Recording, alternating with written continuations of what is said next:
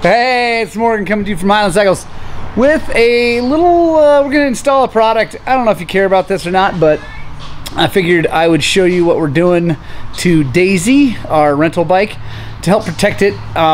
We just went out again recently, got some more dents in the pipe, and I started thinking about how sometimes on KTMs, if you hit the pipe just wrong, you can break the intermediate flange that's on the cylinder, and that's not really cool at all, because that ruins the whole day. And you gotta take the cylinder off and do the piston anyway. So, KTM has a cute little protector. This guy. I don't know what they call it, but I call it a flange protector. So, we're gonna install that thing on our 2018 KTM 250 XC Dub. So, we're gonna start by coming in here, taking out this bolt, because that's what they say to do.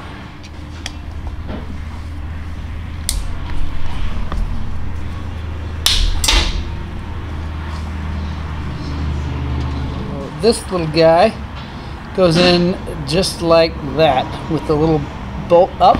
You want to loosen this bolt so it can move. And you're going to slide this right over like that.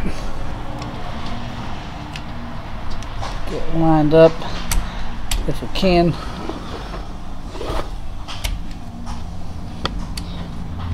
There we go. They give you bolts, new bolts with it, and if you look at them, they are two different lengths. So the longer one is going to go on where the spring was, because that has a little plate, so it's got to be a little bit longer. So that's this guy. Put it through there. We're going to come in like that. Allen on there.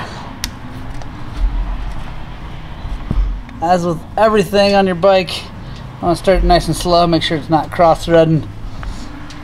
Tighten down German tight, which is Guten tight.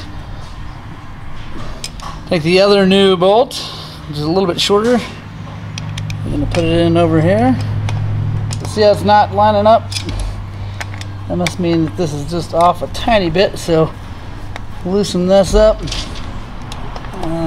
Usually if you just kind of wiggle it, there we go. See it start down in there.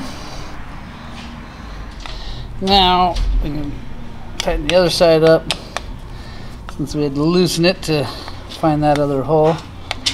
Like that. I'm going to tighten a little pinch bolt. Come in here. Tighten that up. Okay, now that flange is protected. And just a little bit stronger. So hopefully less chance of breaking that thing and causing a day ender. Flanges really aren't that expensive, but they're just a pain in the butt because you got to replace them, and no one wants to have to work on their bike until it's actually time. So now take our spring, put that back on there, and take our pipe,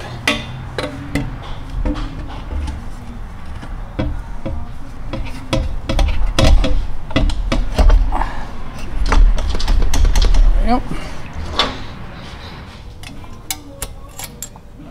So that spring, awfully loose if I can do it by hand. So we're going to put a new one on. Put that on there. Because you want these springs nice and tight, holding that up in there nice and tight. Now we can put our bolts back in and go for a dirt bike ride. Thank you guys so much for watching. If you like what we're doing, go ahead and subscribe to the channel. Get that little notification bell clicked so that you know when we do new videos. And most importantly, no matter what, make sure you find some time to ride your dirt bikes!